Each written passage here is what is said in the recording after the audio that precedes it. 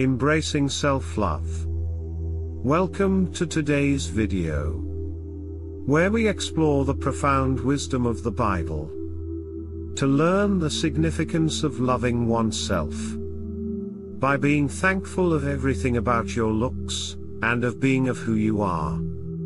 In a world where the emphasis on external validation is common, it's essential to remember the biblical teachings about self-love.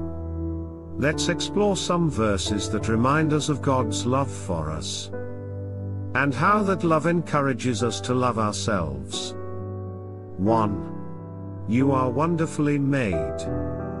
Psalm 139:14, I praise you because I am fearfully and wonderfully made, your works are wonderful, I know that full well. 2. God made us to do good things.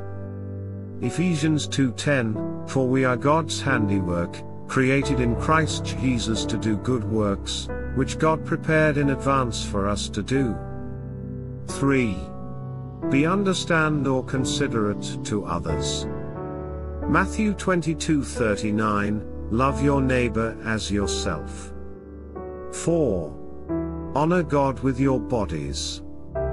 1 Corinthians 6:19-20, do you not know that your bodies are temples of the Holy Spirit, who is in you, whom you have received from God? You are not your own, you were bought at a price. Therefore honor God with your bodies. 5. You will be saved. Romans 8:38-39, for I am convinced that neither death nor life, neither angels nor demons, neither the present nor the future, nor any powers, neither height nor depth, nor anything else in all creation, will be able to separate us from the love of God that is in Christ Jesus our Lord. 6. He cares for you. 1 Peter 5:7, cast all your anxiety on him because he cares for you. 7. You are stronger. Philippians 4:13, I can do all this through him who gives me strength. By reflecting on these verses, we're reminded that embracing self-love is not only a gift we give ourselves, but also a way to honor the divine love that surrounds us.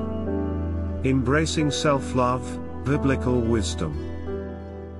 If you found this video meaningful, please like, share, follow and subscribe for more content that combines spiritual wisdom with practical inspiration.